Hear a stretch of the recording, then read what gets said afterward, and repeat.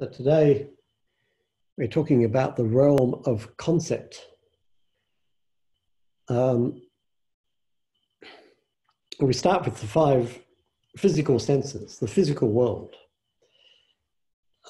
Very sharp, very clear, very obvious.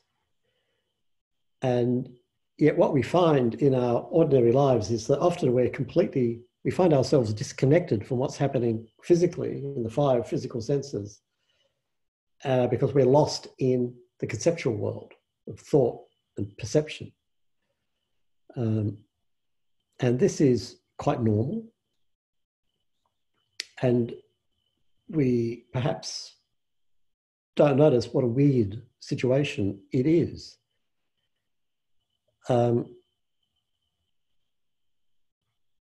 There's flowing through the mind is a river of stories.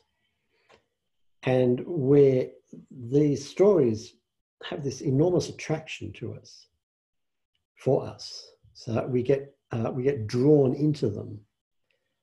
And it's like the physical world often can't hold our attention. There's not enough in it to grab us.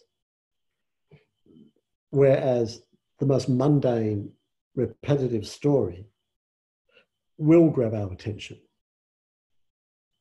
And we find ourselves sucked into them, and we find them very difficult to abandon. So we want to have a look at what's going on in this realm of concept, as it manifests in the river of stories. And I think for me that what seems to be central is that the stories are attractive, seductive, because they provide meaning. And human beings, as human beings, we really hunger for meaning. An experience has to mean something. And the meanings can be trivial or profound. So something completely trivial, like the thought that pops up in the depths of meditation, coffee now or later? That'll grab my attention. Or the meanings attached to my deepest emotions as they erupt. So there's a whole range of meanings, from the slightest and the most trivial through to the deepest and most profound. But what's really attracting us is meaning. And the meaning comes out of the stories. So thinking is seductive because it represents the construction of ourselves, who we deeply think we are and what we deeply think the world is. When the Buddha is talking about a self, he doesn't refer to, he's not referring simply to me in here. He's talking to me in a world. So every being is at the center of a network of sensitivities, physical and mental. So human beings, we have 6 sense sensitivities, 5 of them physical, 1 non-physical. And these 6 sensitivities present us with a world. And so if there's a self, there's a world within which that self lives. And if there's a world, an experience world, there's a self to whom all this is happening. So the self is, for the Buddha, is always a self within a world. And the concept, thinking, creates the self. It's one of the major ways in which we create a self. And this is the world as we conceive it to be. And this is oddly what we often refer to as the real world. So I think I've mentioned before, in meditation retreats, sometimes the question comes up, but what about the real world, eh? What about that? And the context is always that a practitioner is deep in their practice of meditation. There are things happening. Some of them unusual, some of them significant. Things are changing, routine perceptions and responses are being questioned. And then out of that comes the response, but what about the real world? How does all this that I'm going through now relate to the real world when I leave the retreat? Now, if you think about what's behind this question, there's the assumption behind it is that this world, the world we're actually experiencing right now, of the six senses, this world is somehow not real. The world that the practitioner is imagining, the world that isn't here except as thought, the world which may or may not turn out to be what we're imagining today, that world is real. So this world, that which we are seeing, hearing, smelling, tasting, touching, and minding, this world, its reality is shaky, and we have to measure its reality against a world that exists only as a concept and may never actually arise in felt experience.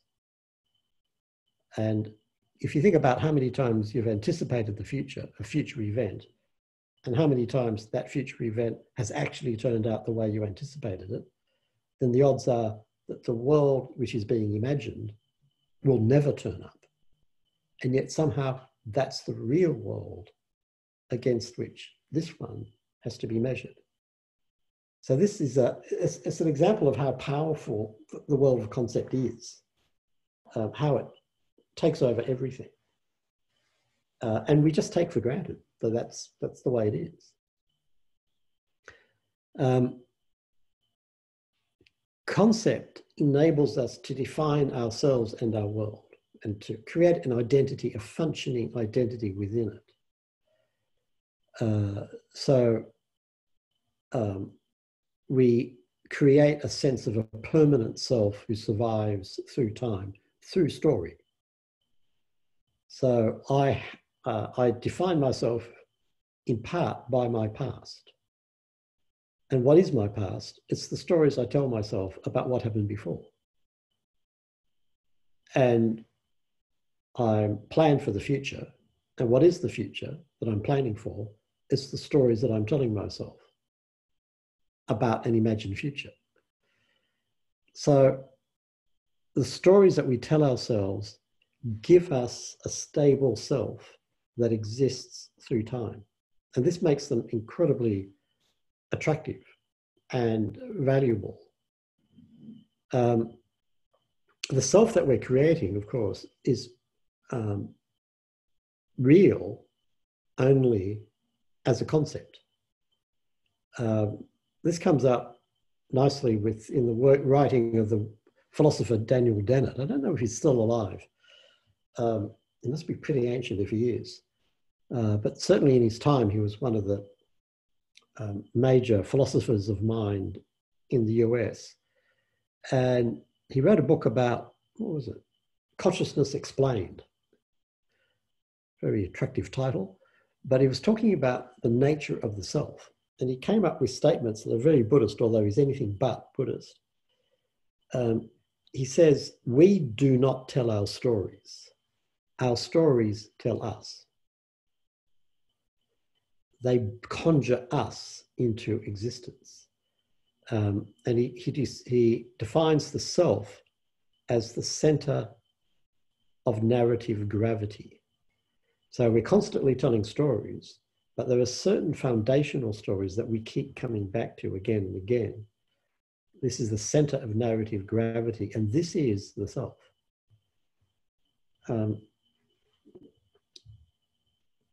So this world of story, the world of concept, in practical terms, becomes more real to us than the physical world.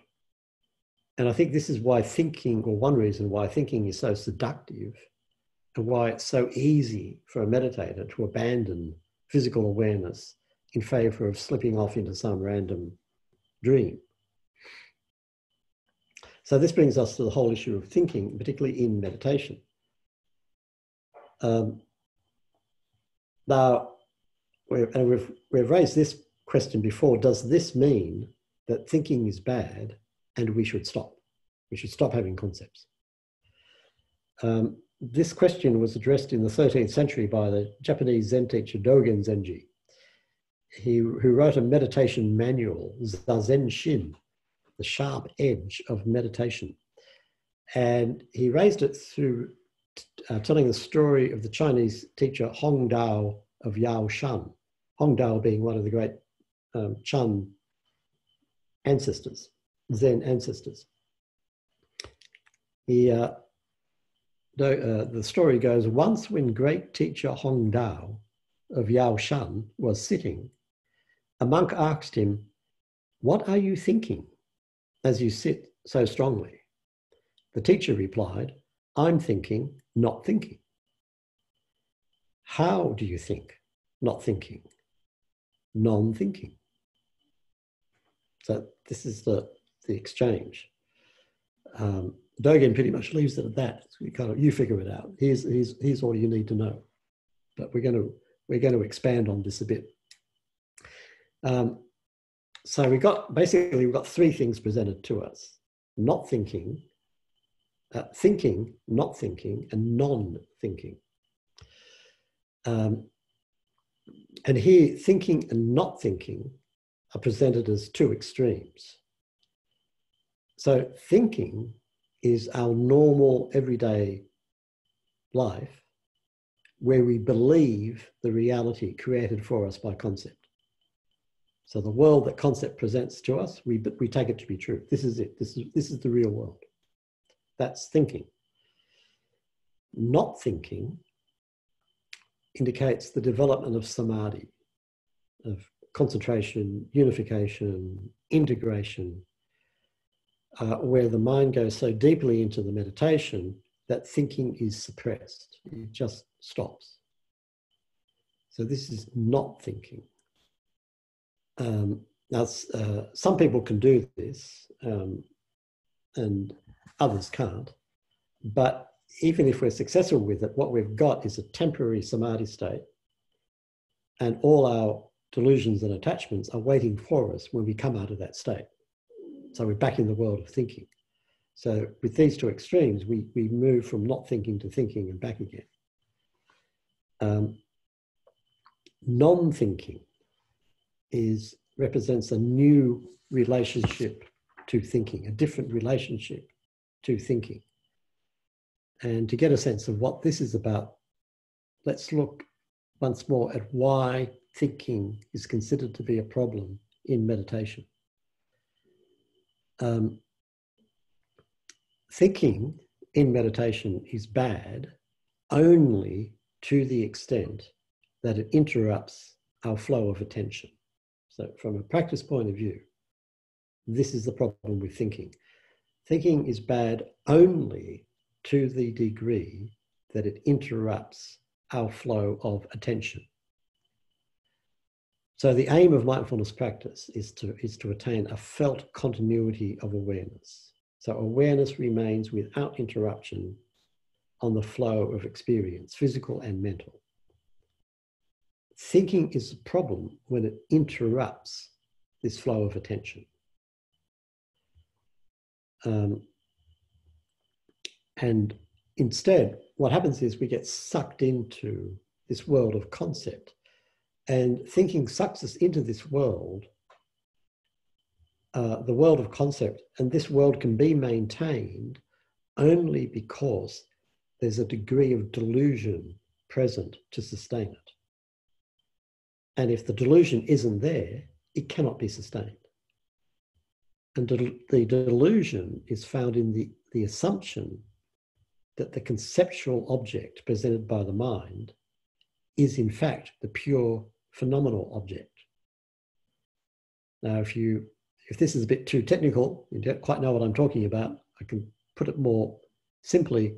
It's the assumption that a thought about X is X.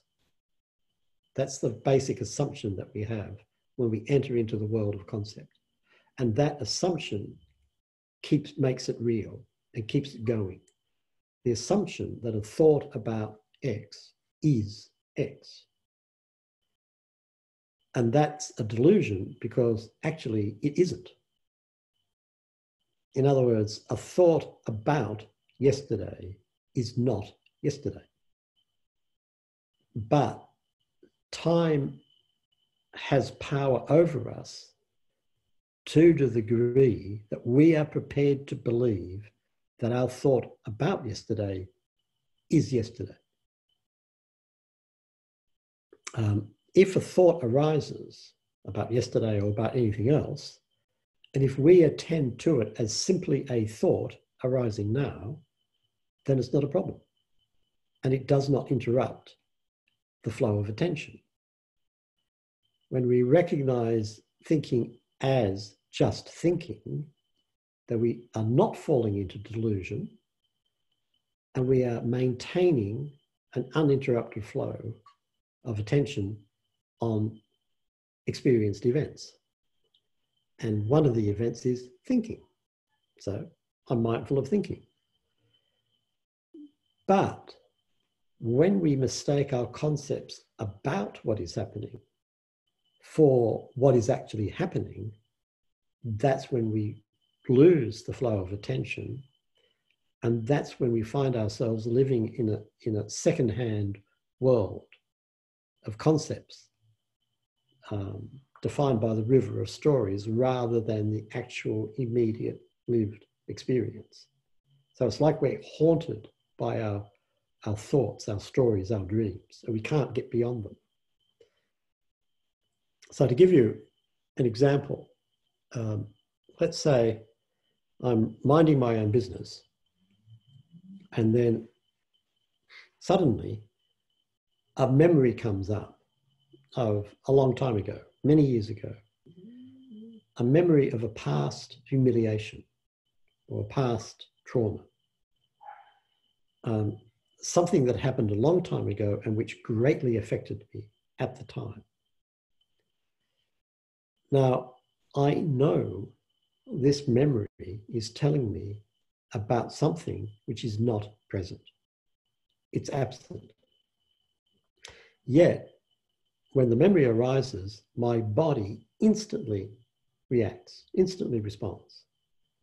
So the body cringes to some extent, or I feel tension in the stomach, or I feel heat in the face. So the body reacts instantly. Now, how can this be? Body is radically present. Physical experience is radically present. The body knows nothing about the past. It knows nothing about the future. It's always present. A physical experience always happens in the present.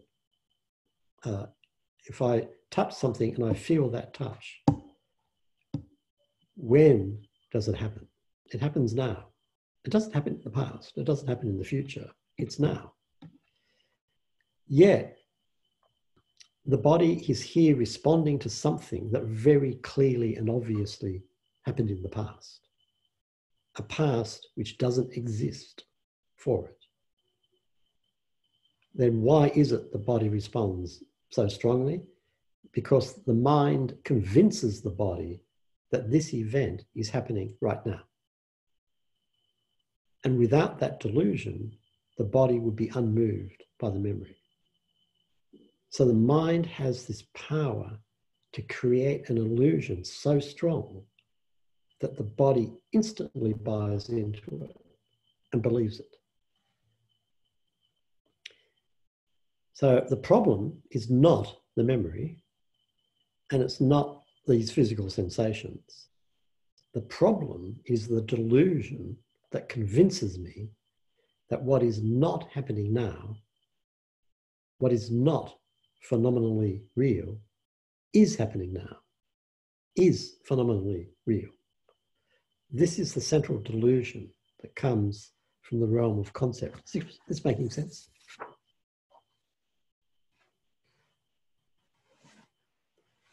We hope so. So let's look at life in the realm of concept, living in the realm of concept. What is life like here? Concept gives us a world of meaning, like I know what this means, and therefore a world of names. Now, if you look at the Buddha's analysis of experience, how does experience work? Experience comes through the senses, which are sensitivities to particular kinds of data. So let's take the eye. The eye is sensitive, is the part of the body which is sensitive to light. So the eye sees visible form, so light and color. And visible form itself has no meaning. But if I'm looking in your direction, I don't just see visible form, I see you. Where the concept you is a name I place on top of what I'm seeing. So there's what I'm actually seeing, and then there's the name I put on top of it. And similarly, the ear just hears sounds. But if I'm listening to my friend speaking to me, I'm not just hearing sound waves striking against the ear. I'm listening to something good or something bad, something useful or something useless, something interesting or something boring. So my mind takes the direct experience and then it creates meaning from it. And it does this through putting layers of concept on top of the direct experience. And one term that the Buddha uses to talk about this process is nimitta, which can be translated as sign. Nimitta, this word nimitta indicates a label that we add to the immediacy of the experience in order to create meaning. We name the experience to create meaning. We've been playing with this in the meditation when we name what we note. We do that to create meaning. This is what it is. Just give an example out of meditation, which the sort of thing which you may be familiar with. Let's say I am sitting peacefully in meditation with no thought. Has that ever happened? And then suddenly I know that I'm sitting peacefully in meditation with no thought. What happens then? Often what will happen is immediately this experience ceases. Immediately, bang, it's gone. Because I've just placed a name on it to give it meaning. So I name it as, oh, that's good. The practice is working really well. I've put a name on it and I've created meaning out of it, but in doing so, I've just destroyed it. Some of you were talking about this this morning in terms of noting the thought stream. Remember the first one we did, stop thinking. And, I think somebody commented that, yeah, I noticed that the thinking, I managed to stop thinking, but then I thought, oh, that's good, I'm doing it. And so it's the same process. It's like something happens, but it has no significance, no meaning until I name it. So I put a name on top of it. Now it has significance for me. Now it fits somewhere. But of course, in this case, I've just wrecked it. So when I name an experience, I separate myself from it.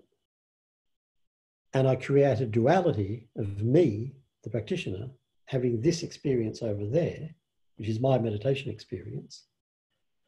And then I place some kind of value on it. That's a good experience. That's a bad experience. And then it takes on a role in my personal narrative and its role is to advance the interests of the practitioner. So I suddenly enter into this world of concept through the process of naming the experience. Now, this process of naming, signing, conceptualizing includes language, obviously, but signs and names go deeper than language. So, for example, as I walk about the house, I know where I am going. Have you ever had that experience when you're walking through your house and you know where you're going? But how do you know where you're going? I'm not thinking about it, but still I know. So this is a concept that I'm imposing upon the experience, and one that comes much deeper than mere thought. I used to play around with this when I was doing my own meditation in a center in Malaysia, where I had this is a fair while ago, they give me a monk's hut.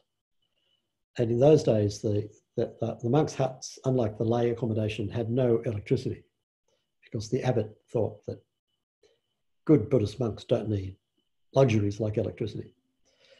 So in order to get a hot drink, I used to take my thermos towards the end of each afternoon, walk down the path to a place where they had hot water on tap, fill up the thermos and walk back. So every afternoon about the same time, I'd walk down this path, fill up the thermos, walk back again. And one day it occurred to me, and because I was practicing mindfulness of walking and so on, one day it occurred to me, is it possible for me to walk down this path and not know where I'm going? So I practiced this for some time, and every now and again it would happen. I'd be walking down this completely familiar path and I wouldn't know where I was going because the concept dropped away. But it didn't last, because not long after I noticed, oh, this is what's happening, it would come up again. So it's quite interesting to play around with. What we normally call thinking, quote unquote, is a relatively superficial aspect of the meaning making of the mind. This making of meaning goes a lot deeper than just thought. In fact, we could say that as long as an experience means something, then we're caught up in the world of concept. We're living in that world. The nimitta, the sign, enables us to navigate our experience and make sense out of it. So, for example, let's say I'm visiting a friend and my friend lives at 15 Smith Street. So I've never been there before. So I rely on my navigation app to get me there. And my app first finds Smith Street, and then it takes me to number 15. And it tells me you've arrived, and I stop the car and I look, and sure enough, there is a sign on the fence saying 15. So I've arrived. Excellent.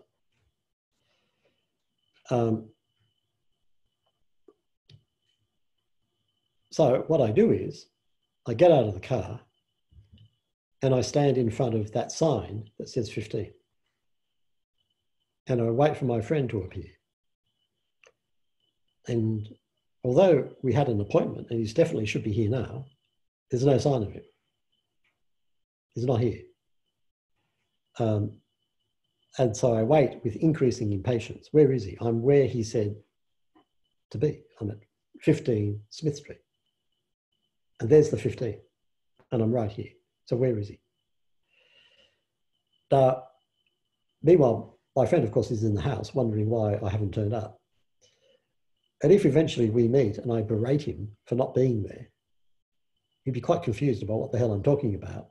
And if I told him what happened, he would have reason to think I'd completely lost it and I was totally mad.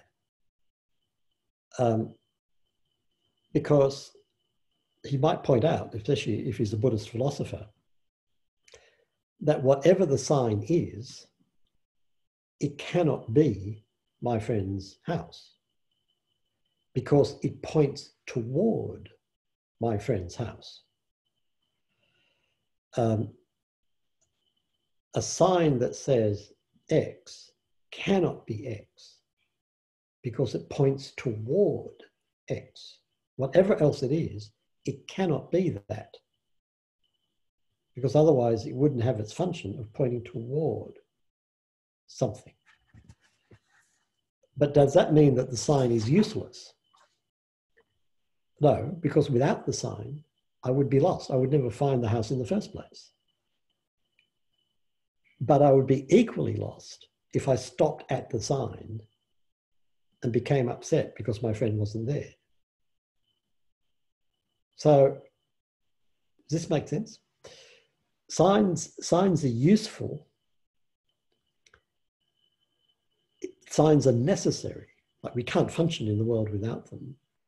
But if we take the sign to be the reality, if we take the sign to be what the sign points toward, then we are lost in confusion. Then we really don't know what's going on. And the confusion comes because we take the concept to be what is really going on. Now, from the Buddha's perspective, this is what we do all of the time. We are lost in a world created by concepts because we take the concepts to be real. So again, we use concepts to construct the self. And we need to construct the self. It's not that we can get away with not constructing a self. If we go through life without constructing a self, we would pretty much need 24-hour care. So the self is necessary. For the Buddha, the self is real, but it's real only as a concept. In other words, I, quote unquote, am a useful sign pointing to something. And the problem is that if I try to put into words what that something is, that I is pointing towards, what do I come up with? Another concept. So it's kind of, this is where we get lost in this world. So when Dogen Zenji, or rather the Chinese teacher Hong Dao of Yaoshan, when he says, think, in answer to the question, how do you think not thinking? He says, non-thinking.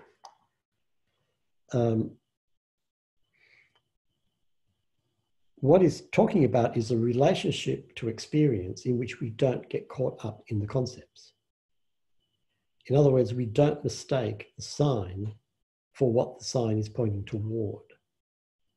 So this is a mind which is not lost in the realm of concept. I hope this is making sense. If it doesn't, what to do? Patrick, yep. Is it similar then to the map not being the territory? It's the same. Okay. But the map is useful, but it isn't the territory. Whatever it is, it's not. It can't be the territory.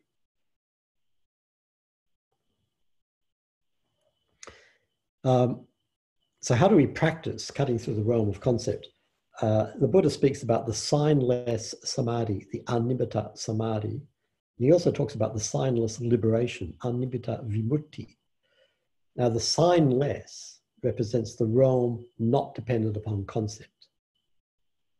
It's the realm of awakening and of the realm of awakening, of enlightenment.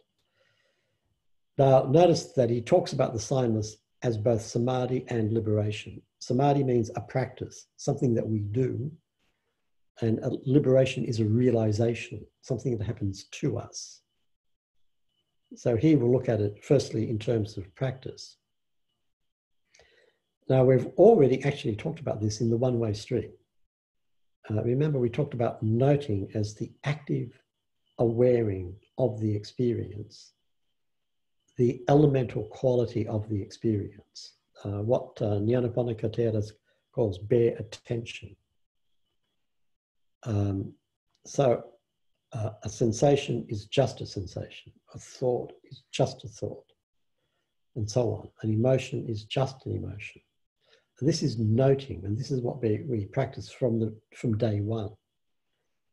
In its maturity, this is the practice that the Buddha explains to Bahia of the bark cloth. He says, then Bahia, this is how you should train. In the seen, there will be just the seen. In the heard, just the heard. In the sensed, just the sensed. In the known, just the known. In this way, you should train yourself. So this is a very famous passage where the Buddha sums up the complete practice in one paragraph. In the seen, there will be just the seen, and so on. In the known, just the known. The known here represents the sixth sensitivity, the mind, which we played with today in terms of tracking the thought stream.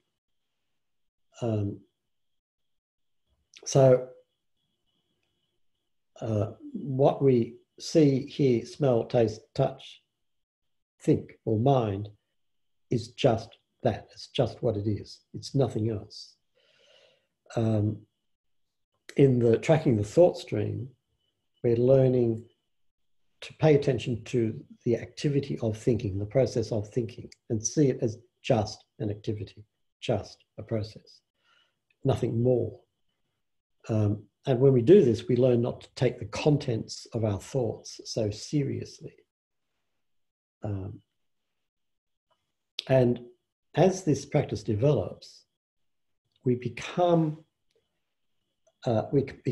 actually more interested in the activity of thinking than what we are thinking about, in terms of ordinary everyday thinking. And we begin to recognize the gap between what we think a situation is and what it really is. And again, we go back to the experience of anticipation as an example of this. How often have you anticipated some event or some situation and been excited by it or alarmed by it? And how often does it turn out that the story we tell ourselves about this anticipated event in the future is identical to the actual event when it occurs? In my case, when I've kept account, it's never the same, never. And yet, it's not simply that we anticipate the future in terms of planning for the future, which is very useful. But we become stuck in the conviction that things will turn out as I am anticipating them now, which is wrong, which is a delusion. If we can learn to recognize anticipation is just anticipation, then we can plan for the future without losing our sense of adaptability, without losing a sense of being ready for the unexpected. Because we know, as we enter into the event, that we really do not know how things will unfold. And so we're ready to pivot as soon as we recognize what is actually happening. But if we take the anticipation to be the future, then we charge into the future and we don't see where our plans are actually completely counterproductive, where they're clearly not working. And our tendency is to double down and just keep charging ahead because it must be right, because the concept is right. The theory is right, so this must be right.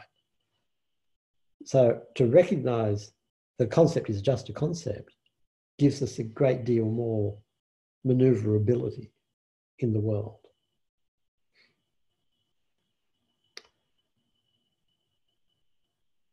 So let's look at the signless liberation looked at from the perspective of this. How is the realm beyond concept? Like, what is that world like? So first of all, the world continues to function as it did before. We are still seeing, hearing, smelling, tasting, touching, minding. But, so we're in a world of experience, but we are no longer dependent upon a world of named experience, of conceptualized experience. Rather, we're in an unnamed experience. Now, an unnamed experience has a particular characteristic to it. It cannot be pinned down as anything at all. So later on, we could look back and we could name it as something. But we know that the label has already missed the mark, that there's a gap between the actuality and the name we place upon it. And we can never cross that gap. There's always a gap between the actuality of the experience and the name that we put upon it.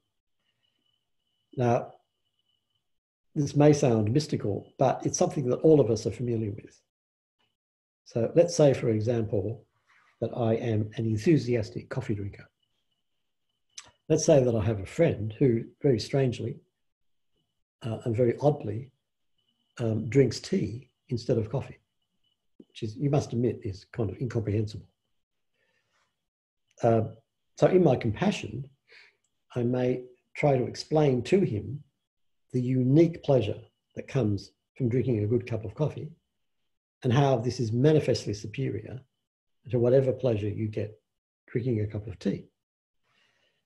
Now, no matter how eloquent I am, can I convey this experience to him? And of course I can't.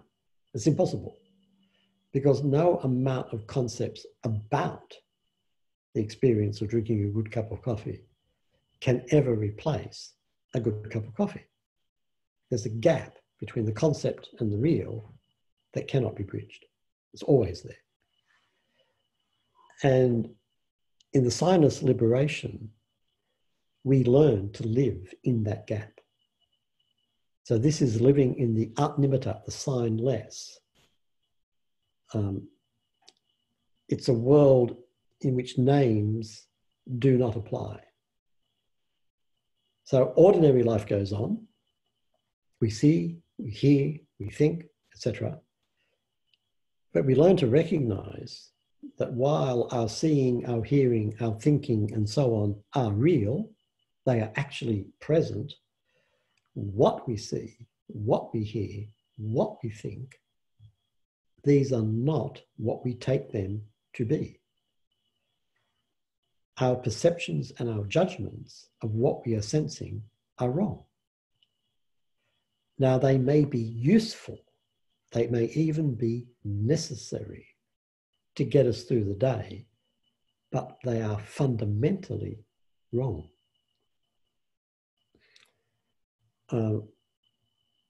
So then we ask, well, what is right?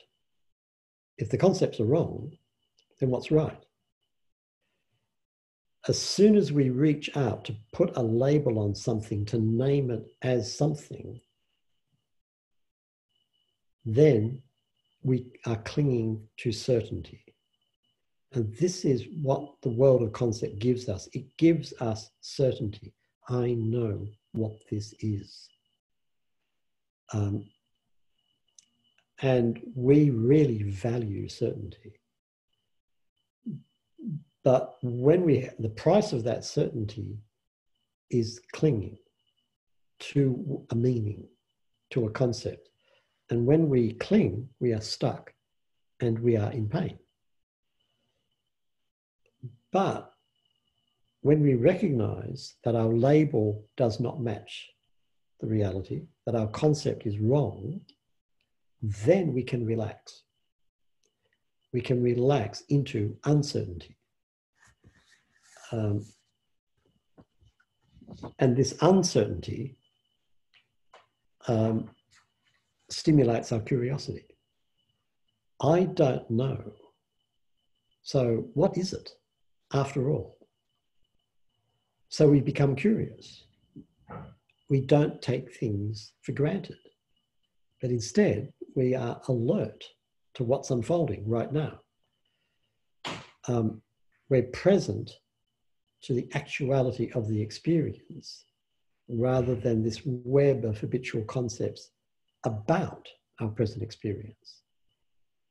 And this attitude is really important in meditation practice, that we learn not to take anything for granted, to not assume that we know what it is, but to look, what is it?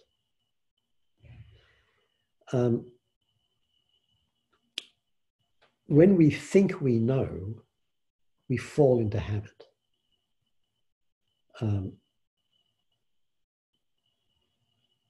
If I think I know what's going on, I don't really need to pay attention anymore.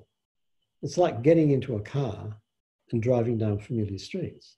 I don't really need to pay attention to the act of driving a car because I already know how to drive a car. So I can drive a car while thinking of something else.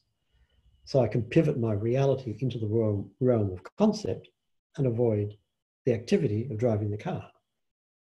And I do this because I think I know how to drive a car, and I think I know how to get from here to there. Now, of course, in practical terms, I do know how to drive a car, and I can get from here to there. But what's happening is I'm operating under autopilot. And what the experience of driving from here to there is, as it were, I'm separated from it by this web of concept. The mind is dull because it's in a state of habit. I'm just drifting and dreaming. I arrive at my destination and I might realize I have no memory of that trip. It might be that I wanted to check whether a certain shop was open or not because I was driving past it. And I might realize I've got no idea whether that shop is open or not. I'm not even sure that it's even there. I can't register it even seeing it. So this is the world of habit. And the world of habit is the world of habitual concept. Concept gives us certainty, which is why it's so attractive. But when we fall into, when we're certain, we fall back into habit, which means we're asleep. When we know that we don't know, then we stay alert because I don't know what's going to happen next. If I don't know what's going to happen next, then I pay attention. And then I'm present for the experience. And then the experience has a whole different flavor to it. This is what in the Zen tradition they call beginner's mind, which is used to describe the mature practitioner. As I like to point out to people when we start a retreat, I check out to see who's new in the audience, who has never done a retreat before. And a few people will very tentatively raise their hands. And I explain to them, you have an enormous advantage over these other people in this room.